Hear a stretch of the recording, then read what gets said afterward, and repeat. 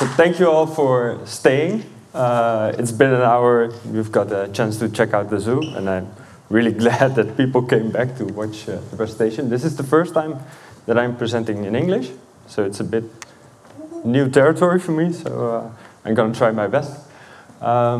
Today's topic is cross-culture, taking your shop abroad, and some of the challenges that you might face when you have a successful product in one territory and you want to take it to the next.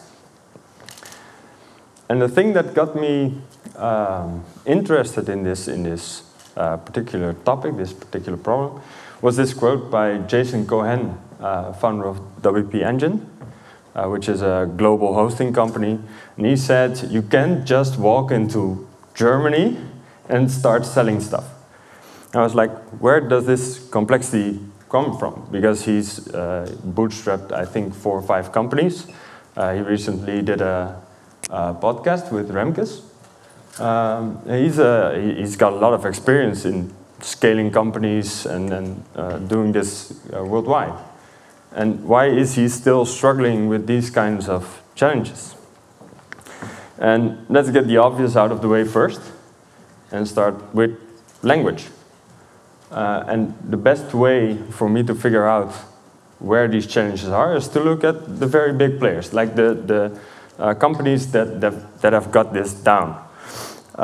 So when you look at the IKEA website for 2 different countries, in this case it's Estonia and Latvia. Sorry? Lithuania. That's it.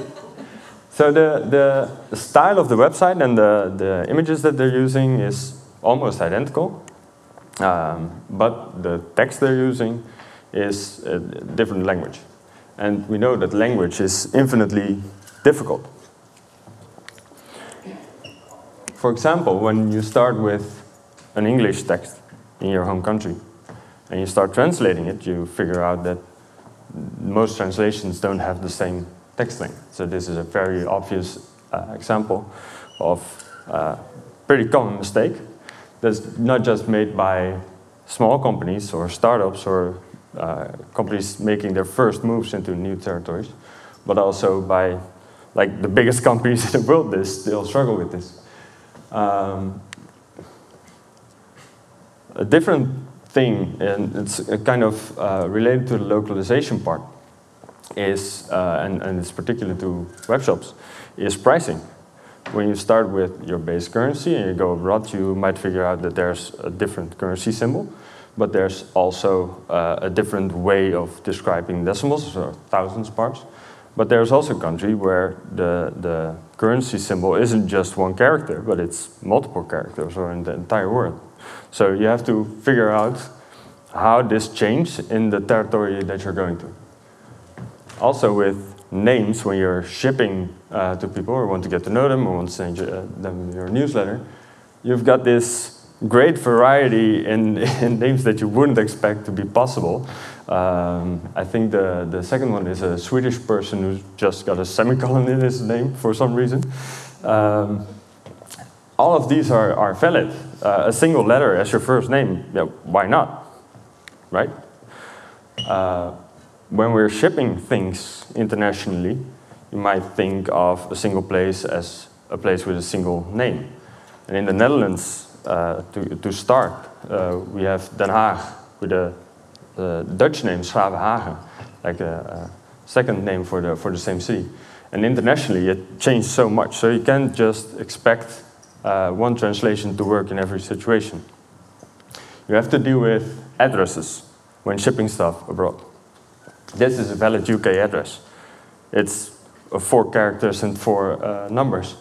But this message, this arrives somewhere, and people can enter this into your website and expect stuff to show up at their door.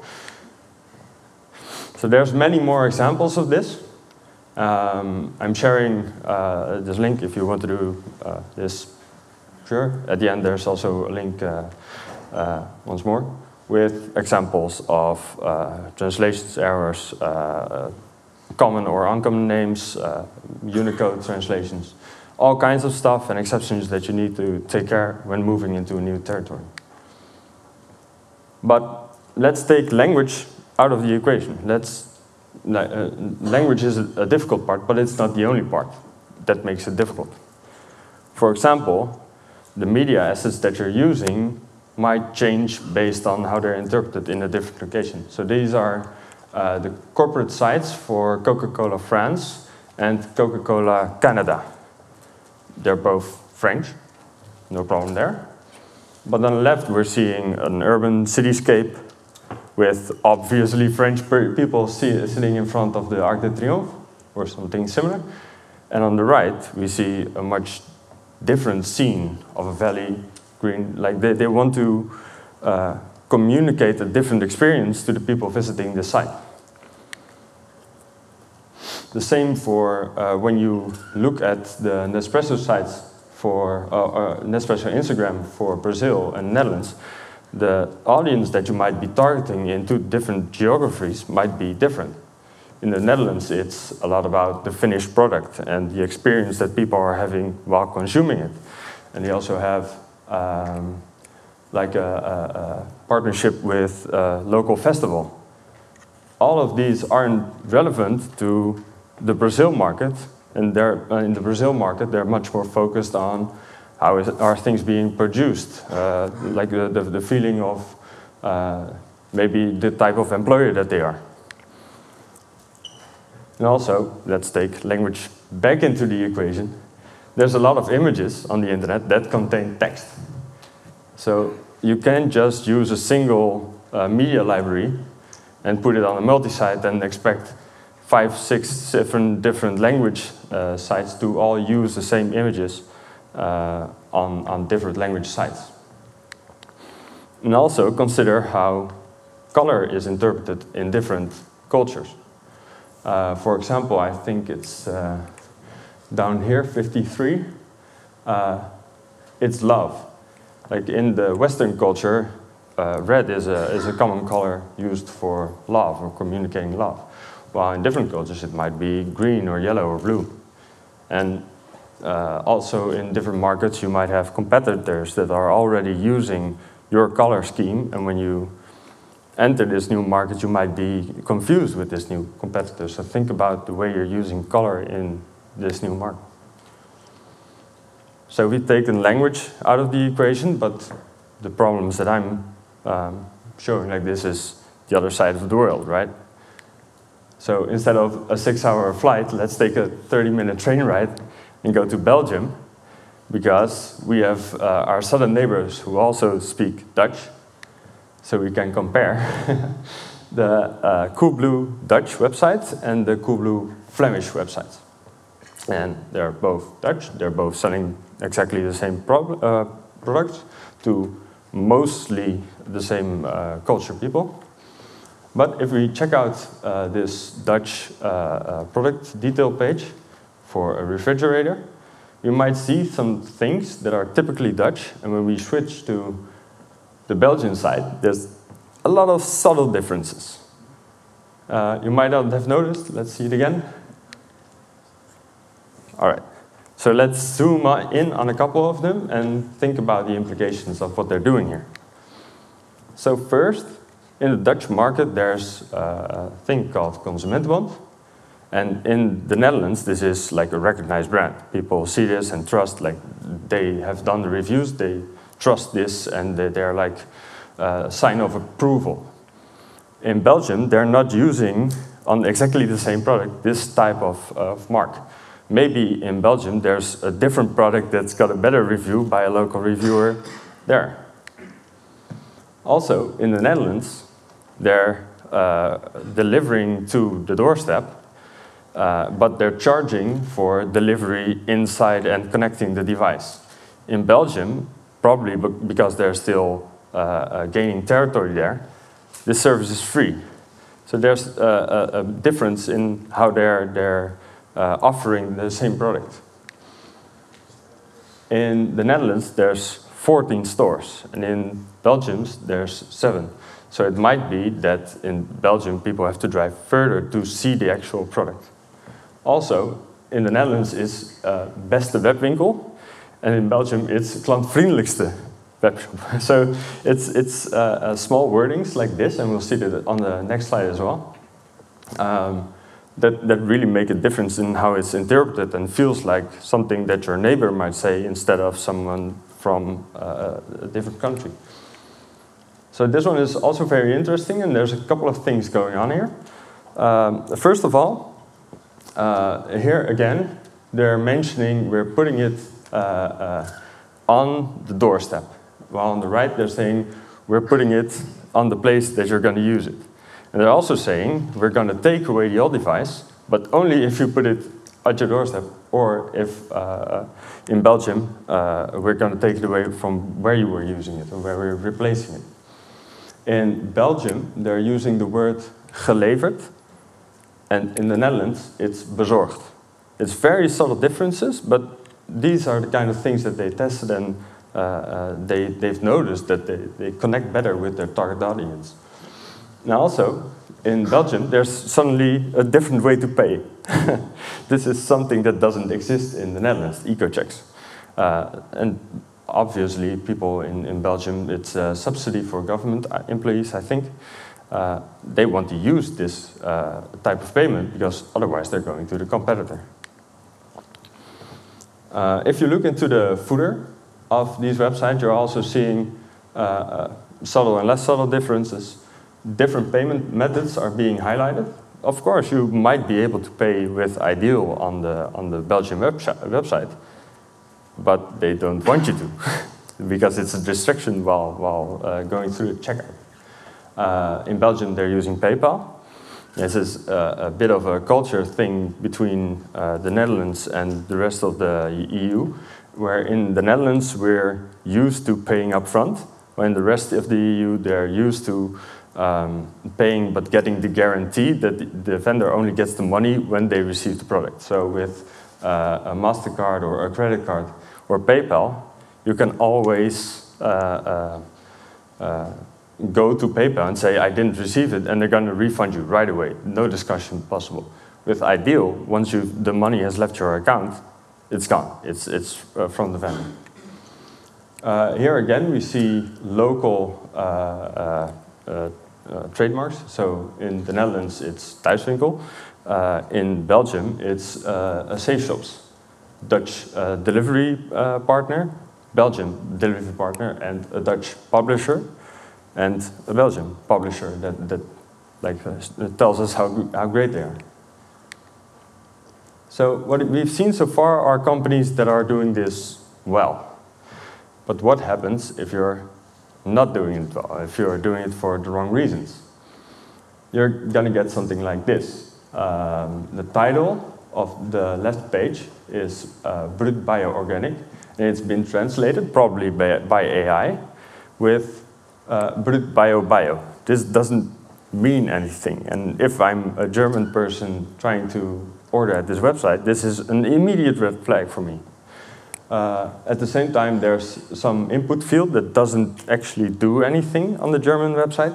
There's Dutch text on the bottom of the page. There's a lot of things that take me out of the experience of this is something that I want to buy from, and makes me doubt my decision to buy, because I'm seeing things that I don't understand. Why isn't this just part of the page? And it can get even worse if you expand too fast into territories that you don't understand. You might be wasting a lot of money and have to backtrack. Viaplay has exited a couple of months ago from, I think, UK, Spain, Italy, a lot of territories that they were expanding into. And it's all thrown away cash. So let's think about how we're going to decide if going into a different territory is the right decision. Because there are alternatives. You don't have to go abroad to expand your audience or expand your business. So product development, like selling to the same audience but with a different product, is a viable option. In the Netherlands, there's, or in Rotterdam, there's this designer who started with the bag on the 3rd spot, and she made this out of durable material. It was a success. And instead of going like, I can sell this in Spain, she went, no, I can sell larger bags, smaller bags. And now suddenly she's making raincoats. These are all new products, and they're selling to the same audience as someone who buys a bag might buy something else. So you don't have to go abroad to grow. But if you do want to go abroad, do it for the right reasons. So reason number one is you have a unique technology in the new market. There's no one else doing this kind of thing, no one else producing it the same way, and you're just gonna like immediately win the market. Second option is economies of scale. You've run into like a barrier in your current market, and the only way to like manage getting costs down is to produce more of the same. Then you might want to go abroad. Or sameness with existing markets, but as we've seen with the Dutch and the Flemish market, even sameness with existing market is very hard to actually get right. So how do we decide where and how to expand next, and which kind of factors do we need to take care of? So if we think about a web shop, we have a lot of activities that web shops might do. Every web shop is unique, so the activities that the web shop you're managing or that you're building might be a bit different than this, but generally these are areas of interest or activities that you might do. So think about shipping, delivery, fulfillment. Think about marketing, branding, and the kind of channels you are using. Think about maybe in the Netherlands, Instagram is big, but in a different territory, they're using Twitter or X. Think about store management. Think about customer service and returns. If someone is on the other side of the world and they don't like the product, what are they going to do with it? Are they going to send it back on a boat, or are they just going to throw it in the bin and you're going to refund it? Payments, as we've seen in the Coolblue example, there's a lot of subtle and less subtle differences in how people pay and how they expect to pay and how they expect their money to be handled, and also in the regulations that you're committed to when going into a different territory. And we're going to match this into different influences on these activities that the web shop is doing. So these might be external, and we're using a framework called PESTLE for this.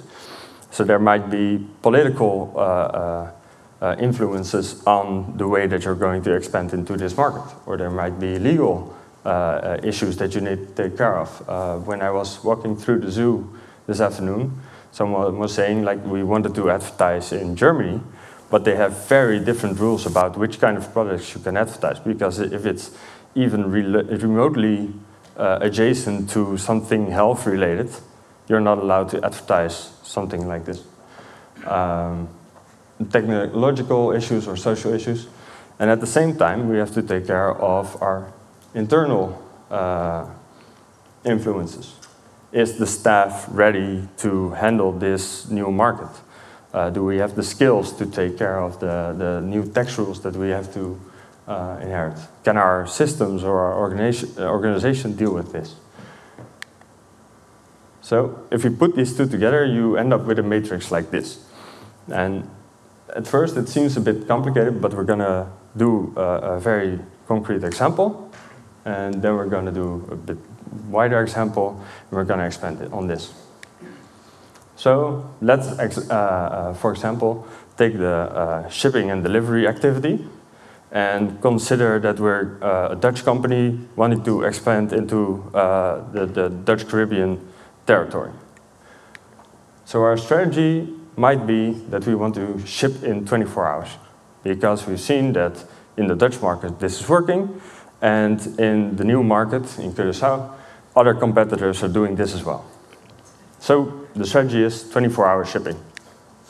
How are we going to get our products in Curaçao to the customer within 24 hours? We need a warehouse there, because we can put it on the boat and expect it to be there. We can't put it on the plane because it's going to be expensive. So we need a new warehouse. The systems we suddenly have 2 warehouses, we have 2 inventories, but we have 1 website keeping stock. So we need to know which products are where and which is getting sold out when we need to put another shipment in to the other side of the world. If we need staff for the new warehouse, we need local recruitment. So we need a recruitment agency that's gonna take care of getting people to work at our warehouse.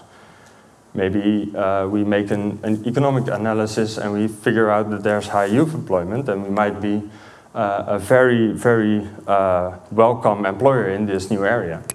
But at the same time, if there's people working for your company and you've worked hard in your own territory in creating a certain company culture, how are you going to maintain that company culture when half of it is in a different time zone on the other side of the world? So maybe you want to bring everyone together once a year.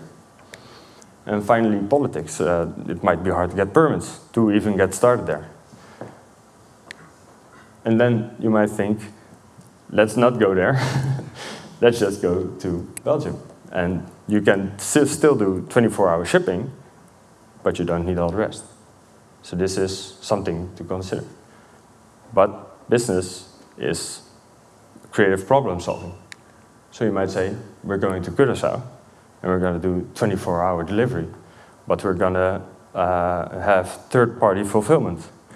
So we're not going to deal with new employees on the other side of the world. We're just going to hire a service to do this for us. And we need to implement the product inventory system because we're still going to have 2 inventories next to each other. But the impact of going into this new territory is now suddenly limited to only the factors that we actually touch. So if we expand this a bit, and this is, I see, somewhat readable on the page, we can fill in the matrix for France and look at the way they're doing taxes. So economic, they have different tax rules than the Netherlands, so we need to figure out where our product might fall into. Maybe our software doesn't handle multiple tax rates well, so we might need to update this. And we can fill in this matrix and figure out which parts might hurt and which parts might benefit, which parts might need to change, which parts can stay the same. And we can do the same thing for the UK. And suddenly we see in the UK we need to do a lot more stuff.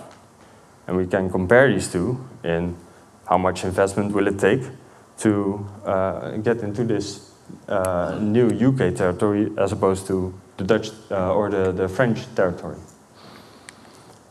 And it's a bit hard to going in depth for all of these.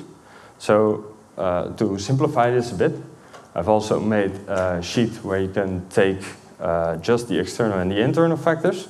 How is the company internally going to deal with these kind of issues? And you can score them, and you can do this pretty rapidly for, like, on gut feeling for a lot of territories and find out which are like immediate no-goes or which need a lot of attention, as opposed to the ones that it might be easier to get into. I think that's it. I don't know how it's been. Yeah. All right. Thank you.